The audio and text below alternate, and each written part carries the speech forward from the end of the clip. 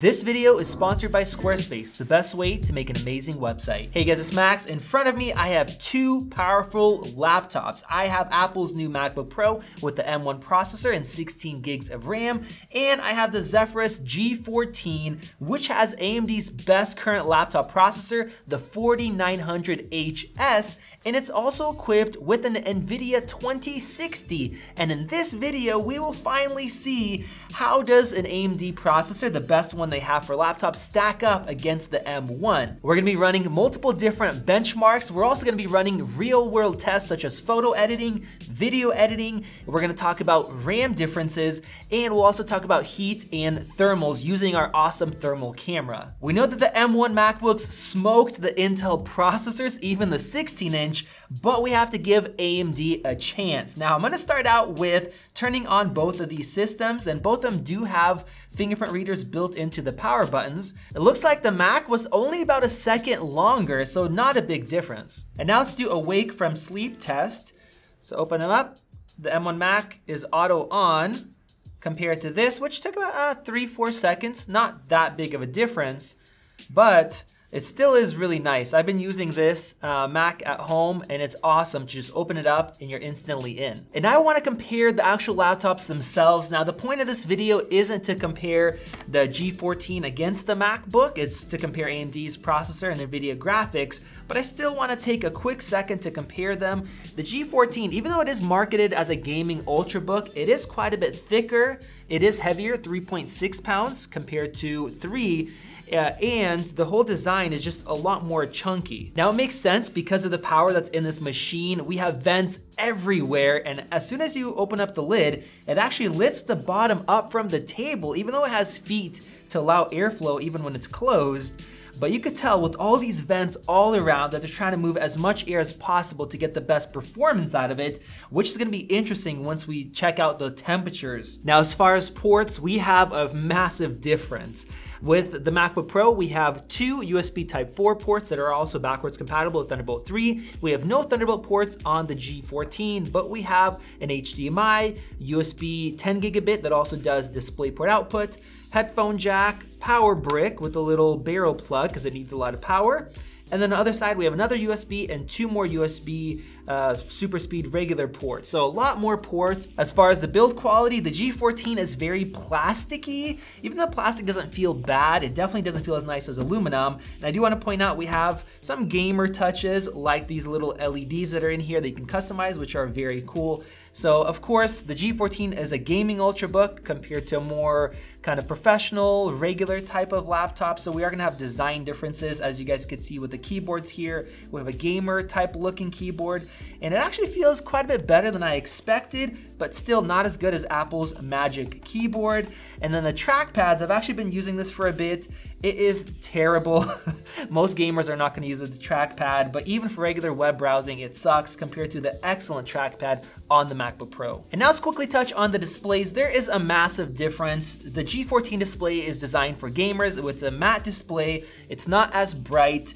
The contrast and colors are not color accurate for editing, and it's a 120 Hertz panel as well. So I can't directly compare it. Mainly we have this laptop because it's super popular and it has that really nice AMD chip with a good graphics chip. The MacBook Pro, it's a glossy display, sharper, brighter, color accurate, way better contrast and colors. Now along with that, we actually don't have a webcam on this laptop, so you're gonna have to purchase an external one, whereas the MacBook Pro has one. It's not amazing, but they have made it better. Now before we do a speaker comparison and get into performance, let me give a shout out to the sponsor of this video, Squarespace. If you've been thinking about making your own website, Squarespace is seriously the best way to go. We've built multiple websites, and you can too with literally no web making experience. It's incredibly simple, it's affordable, and ours have been running flawlessly for years now and bringing in new clients thanks to its built-in SEO tools. So whether you need a website for a small business or literally anything else, go to squarespace.com/maxtech for a free, no credit card required trial, or click the link down below. And when you're ready to launch, you can save 10% off your first purchase of a website or a domain. All right, guys, go ahead and put on a pair of headphones and let's take a listen.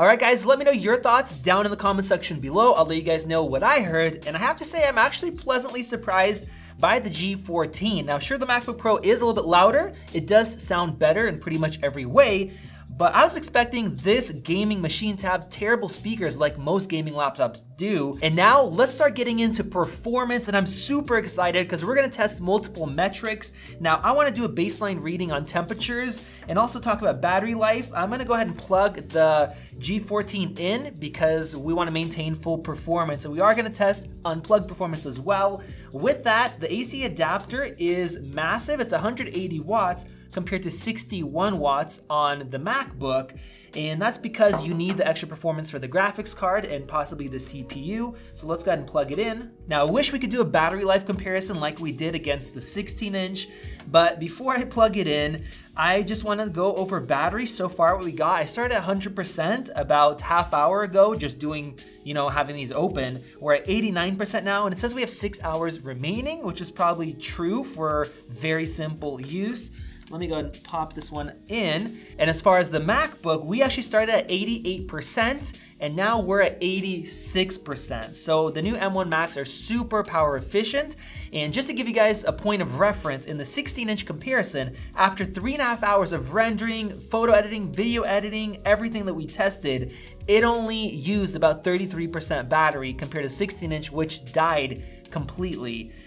So that is incredible. And now let's get a baseline reading with our thermal camera, which I have linked below. Looks like the hottest spot is about 28 degrees. It's actually the LCD display. And we have some really cool spots where the fans are, which is really cool to see. Now switching to the Mac, it's much more even, and the hottest spot's only 24 degrees Celsius on the keyboard. Now our CPU temperatures are almost identical at about 32, 33 degrees, but one difference is that the MacBook's fan is actually off, and there is just one fan, whereas with the G14, the dual fans are running at 2600 RPM, and sitting here, I can actually hear the fans are on ever since I opened up the machine. Now I am in the performance mode. We can go down to the silent mode, which that lowers the performance of the system, but interestingly, when we do that, the fan speeds don't drop by that much, and you can still hear it in a quiet room. We do also have the turbo mode, and there, the fans definitely ramp up and they start getting annoying. And moving forward, I'm gonna keep it in that turbo mode to make sure we get the best performance. And now let's compare the SSDs. The new Macs got faster SSDs with the new controller, and with the G14, we actually have a user replaceable SSD, and this one has a 1 terabyte compared to 512. Bam, all right, so even though the capacity is double, looks like write speed is very similar, slightly faster on the Mac by about 100, but as far as the read speed, it is about 700 megabyte per second faster. And now let's do a web browsing test, since a lot of us spend a lot of time on the web. I'm using speedometer test here, and here I have Microsoft's Edge browser compared to Safari, and in a sec we're also going to test out Chrome on both systems. All right, we have our results, and we have 140 compared to 220 runs per minute. Now 140 is actually a pretty good result. And now let's go ahead and close these, and we'll also run it in Chrome. We got just a little bit slower than Edge. We have 130, and then we have 209. So once again, a little bit slower than Safari. So ultimately, this really shows you that you get a lot better performance for web browsing on these Macs. And now let's run our first CPU test. We're using the latest version of Geekbench 5 that has been now updated. And as you guys can see right here, our maximum frequency is 4.4 gigahertz, at least what Geekbench is saying, compared to 3.2. We both are actually 8-core processors, but the AMD has 8 high-performance cores compared to 4 power efficient and then 4 performance cores. All right, we are done, and wow, finally some competition. As far as the single core, we have 1218 compared to 1730. That is 42% higher single core performance, and maybe that's why we're getting much snappier web browsing and simple tasks. But as far as multi-core, we have 7923 compared to 7533. So the G14 is about 5% more powerful in terms of multi-core performance with a variety of tasks. Oh, by the way, the MacBook is unplugged with all of these tests. We don't have it plugged into power. So I want to go ahead and run this one more time. and it looks like we can no longer be in the turbo mode. We're now in the performance mode. Here we go, and that is a huge difference in single core performance. Literally, the MacBook on battery power is about 2.4 times faster in single core tasks. Now, as far as the multi-core, it actually didn't drop as much as I expected. We're at 5449, so that means that the M1 Mac is about 38% faster, just going off of battery power. And now let's compare the graphics performance. This machine's plugged in again. We're back into the turbo mode. I can hear the fans. So let's go ahead and run this. All right, we have our scores, and wow, okay, that Nvidia card is powerful. We have 75,400 compared to 21,600. So that is what, close to 4 times the performance, 3.5 times the performance or something like that? It's gonna be interesting to see how this affects real world performance, such as video editing. Now, I also ran it unplugged in the performance mode, and there it actually scored 26,000, so still higher than the graphics that's in the M1 Mac, even when we have it unplugged. And now let's really push these machines to their limits using Cinebench R20, which is gonna max out the CPUs and give us our total raw performance. Let's go ahead and hit run. It's gonna be a 10-minute stress test. Right away, the CPU spiked to 4.3 gigahertz, but now it's down to about 4 gigahertz. That's interesting. The Mac's at 70 with the fan still off. The Mac is also running at 3.2 gigahertz, which is its peak. Now, another big difference that we have is wattage. The M1 chip only uses 13 watts to achieve this performance level, and we're at about 53.6, about 54 watts for the 8-core processor in the G14. About a minute in, the Mac just turned on its fan. It's running at 1200 RPMs, 1189, so basically the slowest speed it could possibly run at. All right, wow, this is interesting. About 2.5 minutes into the test, the wattage dropped down to about 35 watts instead of 54. And because of that, our temperatures also dropped down to 74 Celsius, which is quite cool. It seems like AMD doesn't want to run their chips as hot as Intel does. We're 5 minutes in, about halfway done, so I busted out the thermal camera, and the Asus looks to be peaking at about 37, 38 degrees Celsius. And the M1 Mac, 37 degrees right in the center there, probably where the chipset is at. Now, as far as internal CPU temperatures, our Mac is at 92 degrees Celsius. We just got the updated TG Fan Pro, which is combining everything and showing us actually, I think, the peak temperature. And it's interesting to see that the efficiency cores are only about 7 degrees Celsius, whereas the performance ones are about 90 to 92. It looks like Apple would rather keep this machine silent, but a little bit hotter instead of what Asus is doing, where the fans are much louder, they're audible, and they instead are turning down the frequency. We're running at about 3.3 gigahertz. And another thing that I noticed is I put my hand here, it's way hotter than here, and we're actually getting hot air coming out from the G14 that's getting sucked in from the side into the Mac.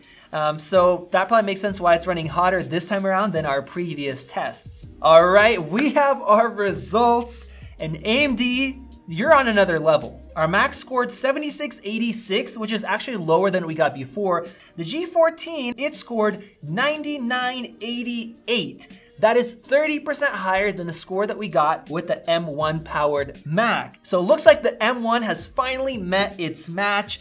Now, of course, we are plugged in here. So let me go ahead and unplug this. I'm just gonna do one quick run, not a long-term throttling test. Getting started, looks like we boosted up to 2.6, now 2.9, basically 3 gigahertz. And as far as the wattage, we're looking at about 25 watts. And our one run test is done, and we have 8560. So it's still 11% higher performance than the M1 Mac. That is fantastic performance. And now let's talk about gaming. I am gonna run a test here using GFXbench, the same exact benchmark. So I'm gonna go ahead and hit start here. And gaming is where a Windows system is going to come ahead. If you care about gaming, you have all games available. The scores are in, and honestly, I was expecting a bigger difference. We have 81 frames per second on the Mac and 119.8 on the G14. Now, that is obviously a big difference, 47% higher frames per second, so it is significant. But if we take a look at the metal test in Geekbench 5, and metal and then the CUDA test, the G14 was about 350% faster instead of 47. So I think for certain graphics, things like this for gaming, the metal is just so optimized with that graphics chip, which is designed to work together really well. But of course, let's jump into some other real world tests and we'll see what difference we get. Let's jump into photo editing. I have Lightroom Classic opened up on both with the same exact library and files here. And one thing I have to note is that Lightroom Classic is not optimized for Apple chips. It's x86 optimized, so for the AMD processor here, and it's running Rosetta to translate it on the Mac, which lowers performance. But let's go ahead and open this up. I'm gonna zoom in on these 42 megapixel files from the A7R3. It's actually pretty much instant on both of them, no issues. Some systems will end up lagging here, and I have a ton of corrections made on all of these images. Now let's go ahead and switch between these, and each time I switch here, it has to make a ton of different changes to the raw images, and it looks to be about the same. Actually, the last couple, the Mac is actually slightly faster at changing, which I didn't expect. Let's test out brush performance. And that is pretty smooth right there. Let's try it again. A little bit of lag at the start. And of course we are plugged in on the G14 on the Mac. Also a little bit of lag at the start and then it smooths out. But of course this is a lot of changes being made at one time. And now we're gonna export 50 of these raw images to JPEG. I'm gonna hit export here and start my timer. And I wanna mention that in this photo editing test, this is the first time that I noticed the fans actually ramping up and down and modulating, which is kind of annoying. In the previous test, we didn't notice that. We're 45 seconds in, and this is interesting. The Mac is quite a bit ahead on the export than the AMD, and we are in the turbo mode, we're plugged in. I was not expecting this, especially because this application is designed for x86 for the AMD and Intel processors. All right, wow, the M1 Mac is done. I actually heard the fans spinning up there towards the end. So this is really pushing the machine to its limits. It's using both the CPU, maxing it out, and it's using graphics as well, which is why I was expecting the AMD system to smoke it in this test. All right, it is done. The G14 took 3 minutes and 14 seconds compared to 2 minutes and 38 seconds for the M1 Mac. 23% faster, which is mind-blowing because it did so not silently, but much quietly. It did it on battery power, and this application is not optimized yet for the Apple Silicon processor. And now let's get into video editing. I am using Davinci Resolve here, not Premiere or Final Cut.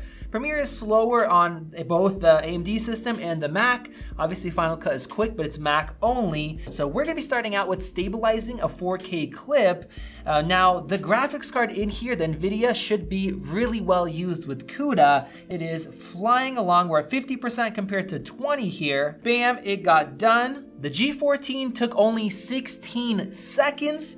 The M1 Mac took 39 seconds, so more than twice as long. Let's go ahead and open up a standard 4K project. This is a full 4K timeline here. We have 2 LUTs applied, we have film grain applied, and in the past with the previous Intel-based MacBook Pros, it would be a stuttery mess. It would not play back at all. Now it's playing back perfectly smoothly.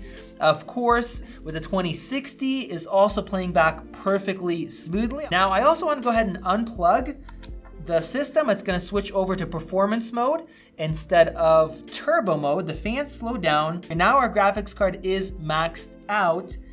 And it looks like, you guys see all the stuttering here, on battery power, it is no longer able to play this back. You guys can see this is about 5-7 frames per second instead of 30. And that's interesting because the CUDA score unplugged is actually higher than the M1. Maybe it's just optimization or efficiency. So let's go ahead and plug this thing back in. And now let's do an export test. This is a 5-minute project.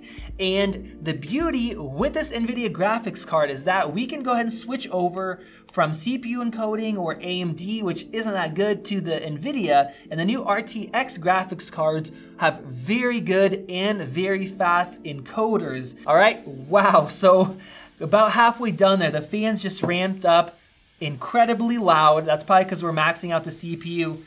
Oh, it got kicked up even more there. Okay, I've never heard the fans run this loud on the system. It's like a hair dryer now.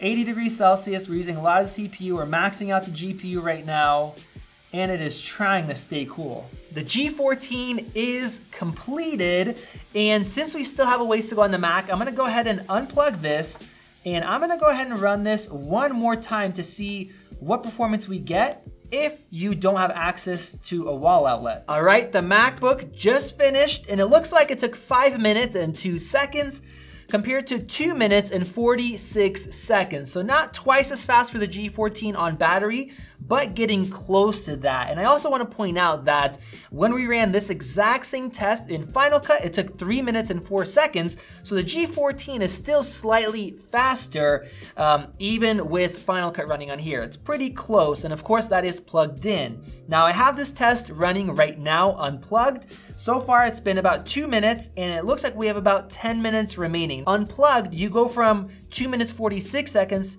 to about 12 minutes, compared to about 5 in Davinci Resolve. And now let's take a look at what a lot of you guys ask about, and that is Blackmagic Raw. We're skipping the 4K, we're going straight to 6K here. I have a timeline open, and I actually have some LUTs applied here as well. Let's go ahead and hit play.